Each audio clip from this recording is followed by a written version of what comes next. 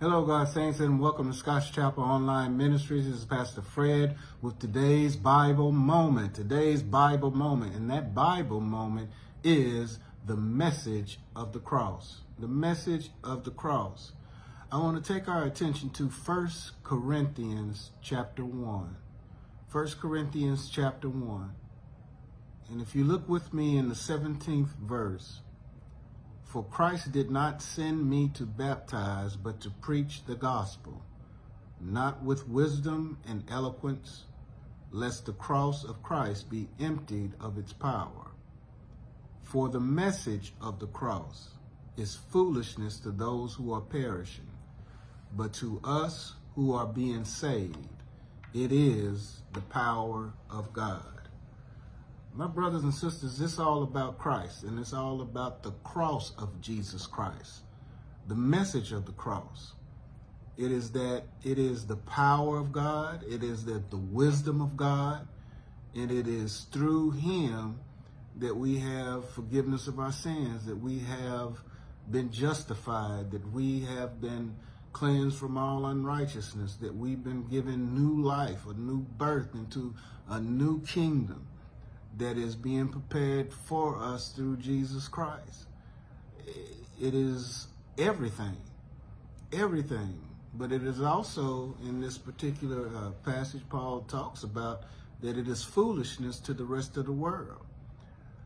And the message of the cross is God is, through this cross, he is going to destroy the wisdom of the wise, the intelligence of the intelligent.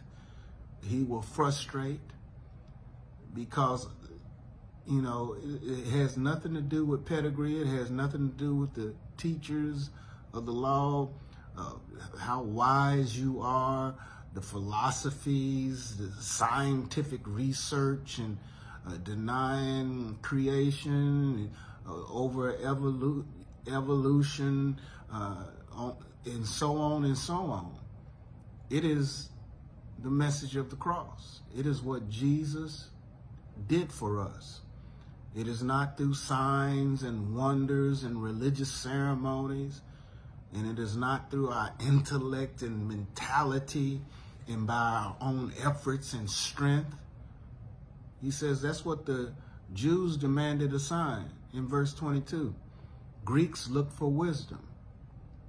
But verse 23 says, but we preach Christ crucified, a stumbling block to Jews and foolishness to the Gentiles. But to those whom God has called, both Jews and Greeks, Christ, the power of God and the wisdom of God.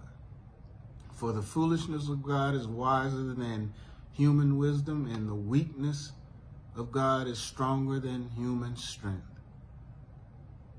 God chose these lowly things of this world and the despised things and the things that are not, to nullify the things that are, so that no one may boast before him. We have a message to preach. It is not the message of the world, but it is the message of the cross of Jesus Christ. And I like what Isaac Watts had penned the words of this hymn. He says, alas, and did my Savior bleed, and did my sovereign die, would he devote that sacred head for such a worm as I?